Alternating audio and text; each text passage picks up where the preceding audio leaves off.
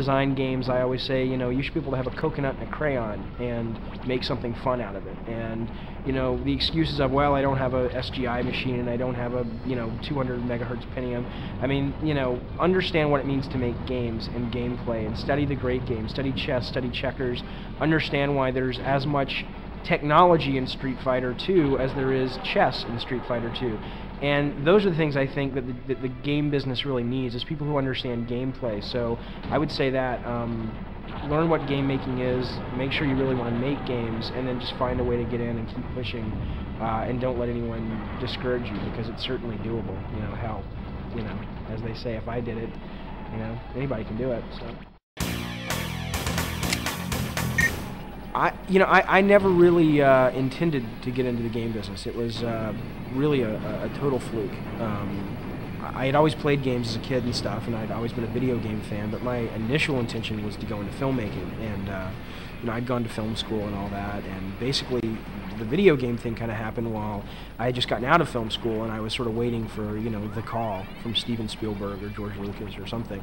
And you know, in the meantime, I figured it would, you know, I needed to eat, you know, and make money and stuff. So I had heard about this job as, you know, game testers, which basically what I thought at the time, which is not the case, that all they did was sit around all day and play video games. So I figured, oh, this will be something cool to, you know, bide my time and make some money, you know, until I get to make movies. And I kind of fell into it like that and got the job from Sony back when Sony was Sony ImageSoft. And you know, once I got there, I started seeing the potential of the next generation of video games, and seeing how, as game designers, we can take games beyond the simple side-scrolling, you know, stuff that we had been seeing for the last 5 or 6 years, and really take players into a new, you know, I don't know, sort of a new direction of fun and in gameplay. So, you know, since then I just sort of haven't looked back. I just started as a tester and kept going.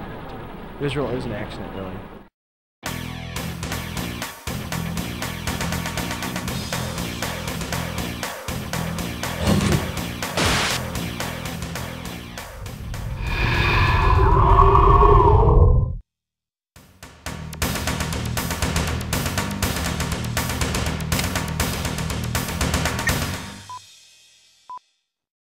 You may have already seen this.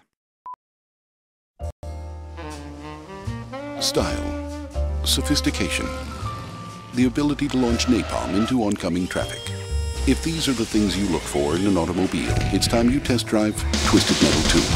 Fully automated weaponry, dual rocket launchers, and the new APS flame-throwing system. All standard. Drive the 1997 Twisted Metal 2 on PlayStation from Sony, and let style be your weapon. Now we're going to show you what it took to make this ad. The Underground has asked me to give you an eyewitness account of the making of the Twisted Metal 2 TV commercial. I'm David Bamberger, the product manager for Twisted Metal 2, and I accompanied the film crew to Prague and saw how they captured the look and feel of a luxury car ad. Prague was the perfect city. It's located in the Czech Republic and has a rich, glamorous feel that we were looking for. We were lucky to find Monique locally. But to get the properly arrogant male lead, we had to import Timothy from England. He actually turned out to be a nice guy. Of course, the real star of the ad is this fully loaded, heavily armed car. Style, sophistication, the ability to launch napalm into oncoming traffic.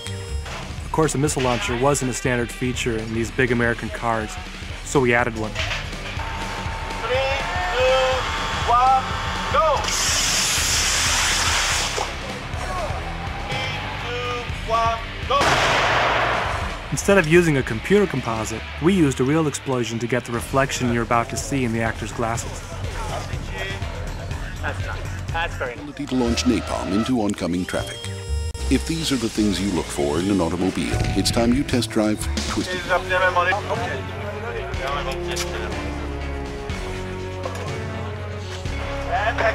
This next scene was really tough. Our model had a hard time overcoming the urge to run from the gunfire. With each blown take, the door had to be rebuilt with fresh explosive caps.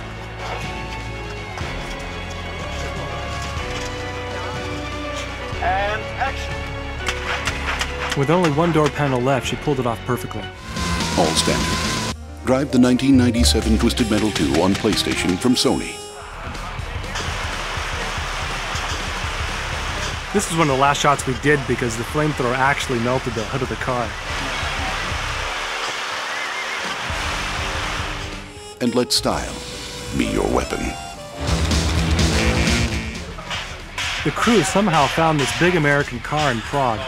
They worked on it non-stop for a week and turned it into this twisted metal weapon of mass destruction. It wasn't street legal when we bought it, and it certainly wasn't street legal after. Well, there's your inside look. And remember, drive angry.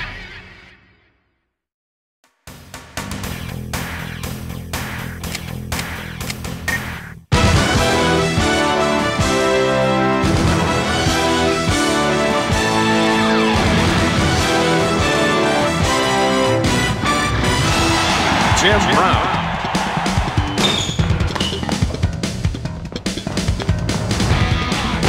Tim Brown came into our motion capture studio, and the result you can see in the game, the smoothest animation in a football game today. That kind of stuff just blows you away, really, to see how they could take you running and put it on the screen and fill it in with animation or whatever, and it ends up being a little football player in the game doing exactly what you were doing.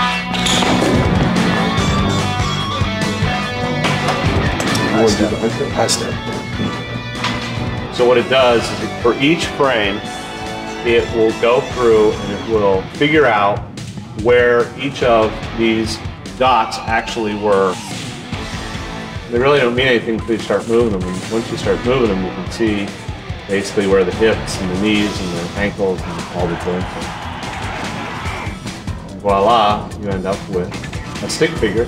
You want to have a left foot, right foot, left foot, so that you can take that and cycle it.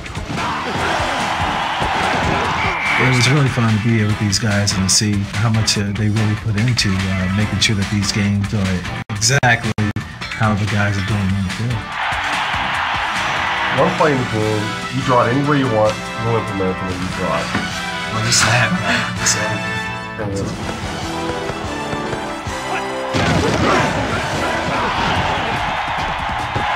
I'm very, very excited about my special play because I guarantee you it's going to be a touchdown, especially if you have the right receiver out wide.